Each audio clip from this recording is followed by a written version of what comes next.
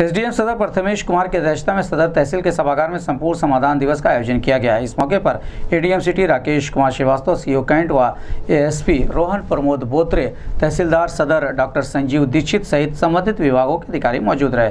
मंगलवार को तहसील सदर सभागार में आयोजित संपूर्ण समाधान दिवस में आए फरियादियों की समस्याओं को सुनते हुए एसडीएम प्रथमेश कुमार ने संबंधित विभागों के अधिकारियों को उसके समस्याओं के त्वरित निस्तारण के आदेश दिए तथा 15 दिनों के भीतर समाधान रजिस्टर में अंकित करते हुए उसकी आख्या प्रस्तुत करने को कहा।